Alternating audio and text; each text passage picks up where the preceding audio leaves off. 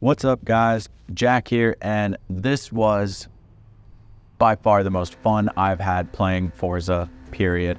This was a little pop-up race that P1R Turk put on with his league, so we were running the rule setup for the next season. I'm running the KTM GT2, so I'm the only one using this car on the list, and we're off with qualifying, so we get 3 fast laps to set a time, and this was the best qualifying run I've had in such a long time. I just hit every corner perfectly. I avoided the curbs, which were a little bit sketchy on this car, and I was able to really put the power down.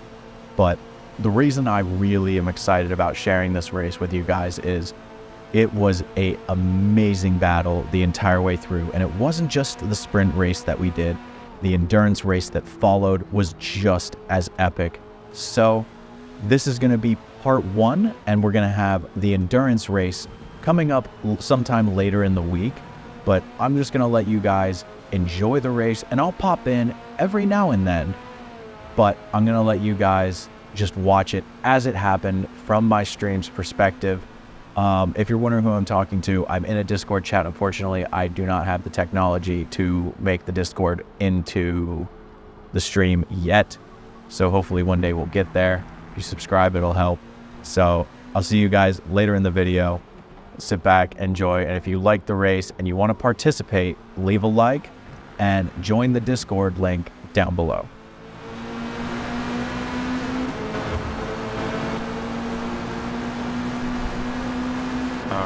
So this lap should be what our goal is, and then we'll look to push a little bit harder on the next lap.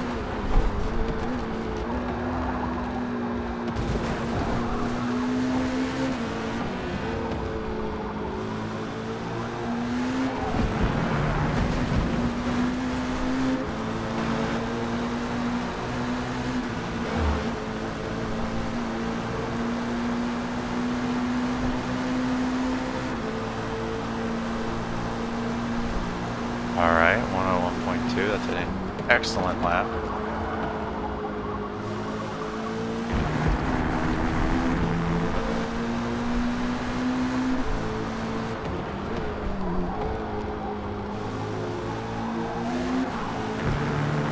Yep, Farhan got, but we got a better run through the corner that time, so we should be up a little bit more than what it's saying at the start of that, because I feel like we got a better run, so we might be a 10th up towards the end of this, but I'm pretty sure Farhan's in there.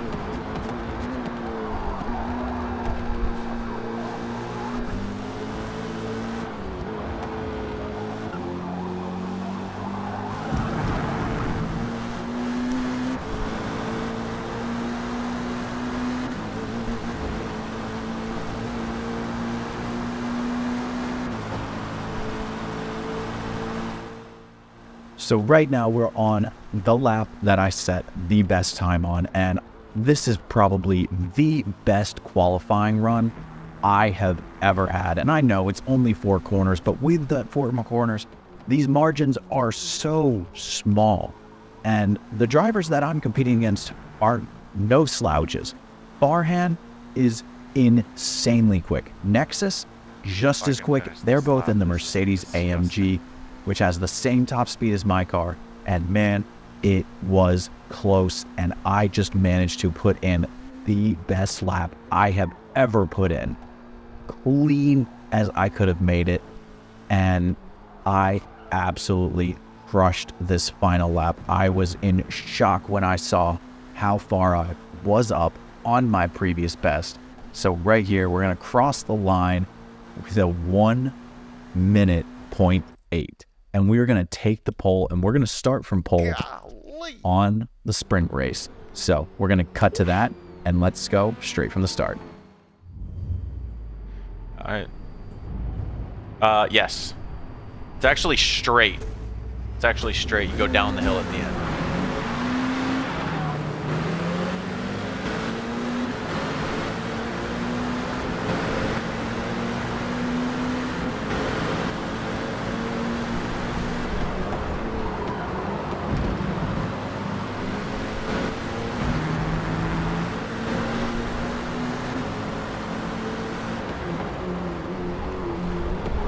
reasons I cannot explain, I'm very distracted driving right now.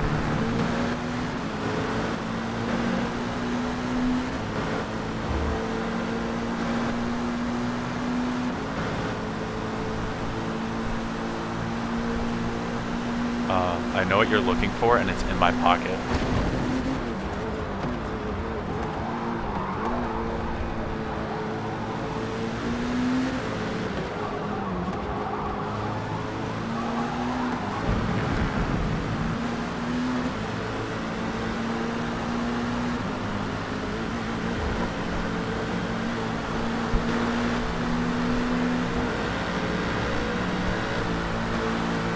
It's just bullying.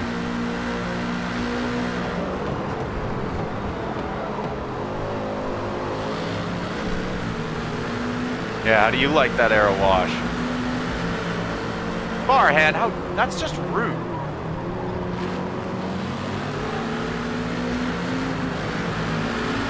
No, because of that, you have to push me now.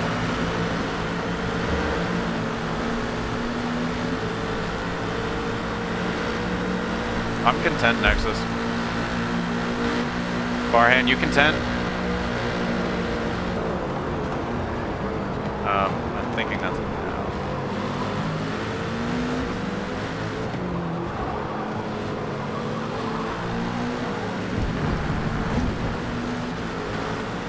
This KTM's got really good acceleration, but it cannot put the power down as well as the Mercedes. But in the draft, it's fast.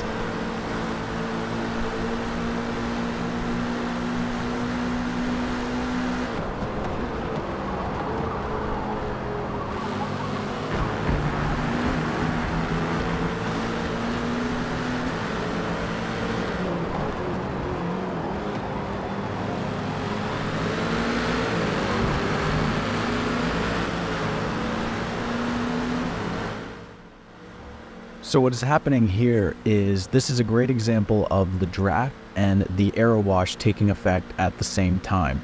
Right now, none of us can pull away from each other as the arrow wash is constantly going to be slowing down the lead car. The fastest car of the three right now will be Farhan. As you can see my foreshadowing from earlier, that corner and I don't get along. So now I'm going to be at the back of the group. So I'm going to be the fastest of the three in this train. So what the arrow wash does is it takes away the grip from the rear end, and the closer you get, the more of an effect it has. So when you really tuck up behind someone, the car can really slide out. That's why you see the leader having a little bit wider line. The closer I get to Farhan, the more he's also going to be suffering this. So I'm getting the advantage of being able to draft off of both cars while having full grip of the rear of my car. So that's what's happening here, and that's what allows us to have this really long draft train, which enables us to have this epic battle lap after lap on this really short layout.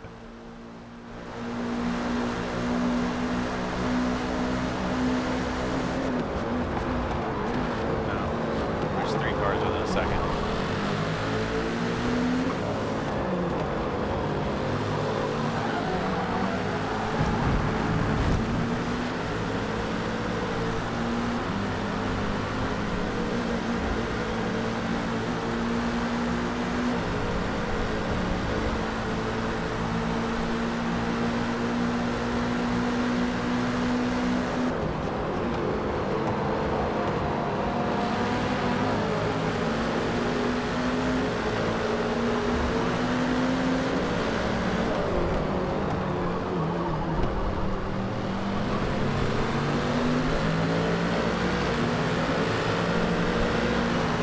I remembered Farhan. No, stay there, stay there. No, I don't want to pass you.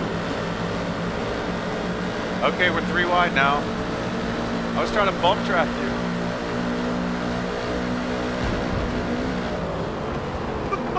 Three wide battle for the lead.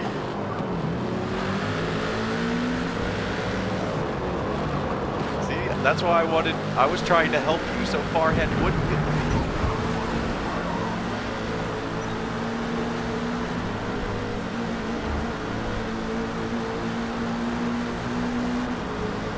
I gotta catch back up.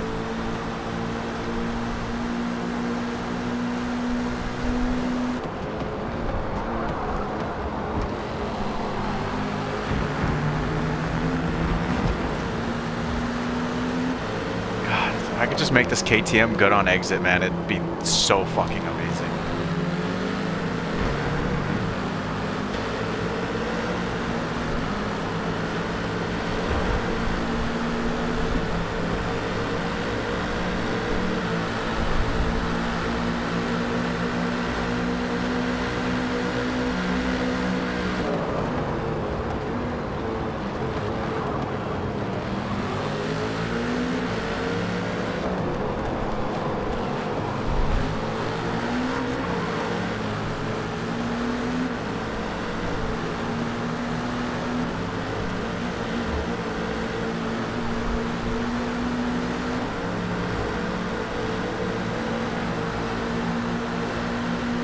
Controllers.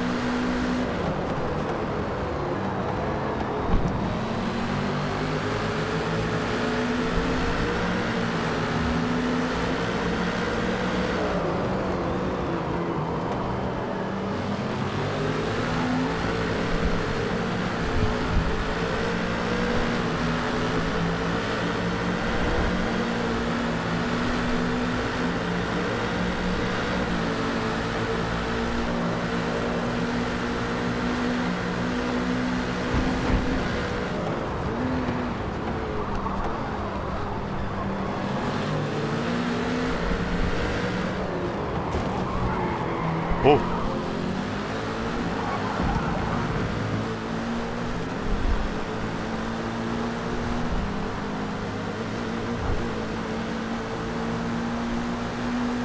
I love those artwork Mercedes. Was that the Nürburgring they ran them? I think they did like a Fallout kind of inspired one. But it raced in the Nürburgring. Oh, I almost lagged out. I lagged out. Nope, still in. I just had the mother of all lag spikes. I just had the mother of all lag spikes right there, but we managed to stay in the lobby after that. But we got to make sure we get our head down. And what I want to talk about is, if you guys want to race in leagues like this, I am leaving the link to my Discord and P1R Turks Discord down below. There are many other options such as Tora or DOR, and I highly recommend that you guys check them out if you're interested in doing online competitive racing the way it's meant to be. Clean racing, competitive racing, that's what this is all about. So now I want to talk about the issue with the Forza Aero Wash and its negative effect. So at the start of the race, we had a great battle and it maintained that battle, but the lead car of Nexus was able to get enough of a gap, but now we might have the pace to catch him if we were on our own. But we aren't on our own, we're stuck here together. We don't really have the speed when we have the Aero Wash slowing the lead car down to catch up to him. So even though we can run lap times very, very similar, we're not going to be able to run those times to catch up. So right now, our strategy is, let's see if we can bump draft back up to him. But the problem is I slow Farhan down so much in the corners that the time we make up on the straightaway doesn't really matter.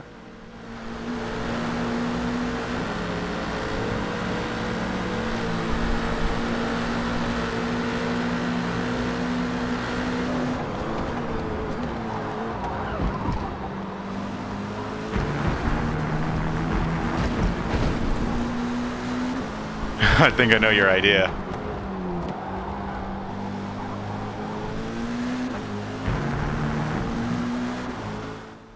So Farhan and I both had the same idea. The idea was for Farhan to back off out of the 7/10 range and allow me, who qualified on pole, an attempt to drive back up and catch up to the leader, which would therefore let Farhan catch back up anyways. Unfortunately, I just was not able to run the lines that were needed, and I just kept losing a little bit of time, and Farhan was able to keep catching up in the corners, and I kept getting the Aero Wash anyway, so it didn't end up working as we had hoped, but it was an amazing strategy idea that may come along in the next race.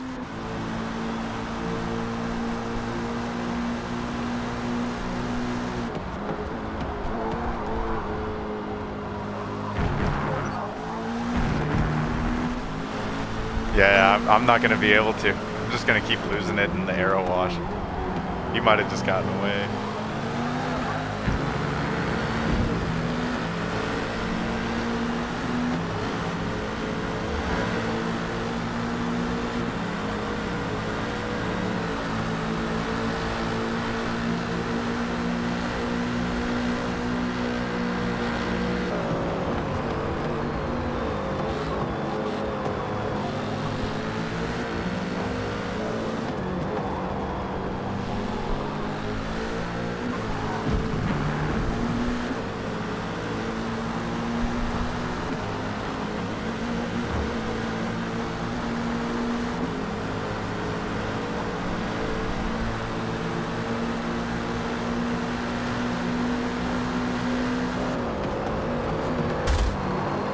My bad.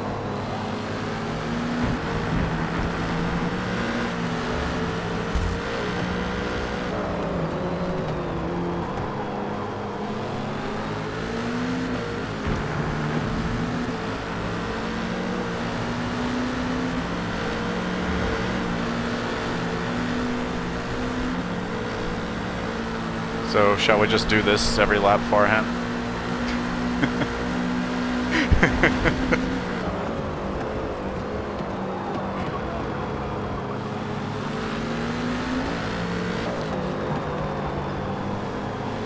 All it takes, though, is one missed up downshift, and Mr. Nexus is right back with us.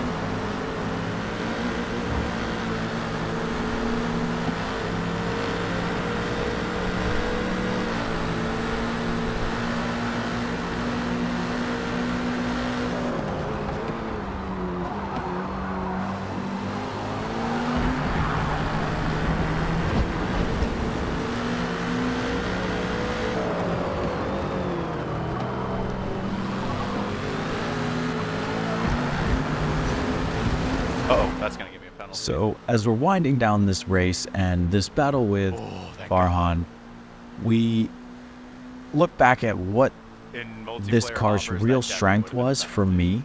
Is it had amazing acceleration and it was pretty good at getting into the corners, but it only had one weakness, and it was incredibly difficult to drive on corner exit. As you can see, we've messed up a lot of these corners when we're putting the power down. It grips really well from the apex, but once you start straightening the car out, it just understeers, and then the wheels just spin really hard. So you have to be really, really cautious with that when driving this car if you want to use this car in the league. If you are interested in using this car in the league, feel free to send me a message and I will share the tune with you for the KTM that will be used in Season 2. We are going to be splitting the lobbies, so they're going to be a lobby and a B lobby. The lap times and information for that, depending on which lobby you get put in, depends on how fast you are with a cutoff lap time that's actually at Road America as well. So if you do that, submit your lap time, you will be told which lobby you are going to be racing in, and then we are going to set it up, and hopefully we all have an amazing time with some clean, competitive races. So I'm going to let this last lap wind down, and then I'm going to come back for the best clip of the week, just for you guys.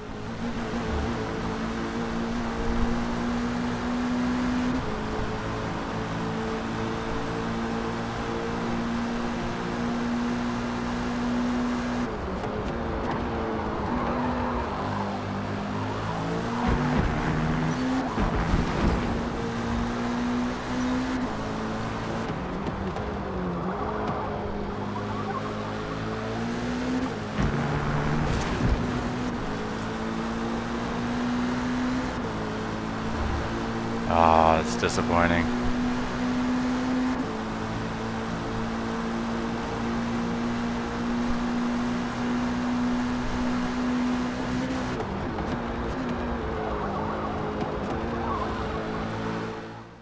As we wind down on the last lap, coming to the finish of the race, we had an amazing battle all the way throughout, and this is going to put us starting at the back for the endurance race, which has a reverse grid. Now, unfortunately, we technically didn't get a clean lap in the race because my best lap was dirty, so it's going to make us start all the way in the back.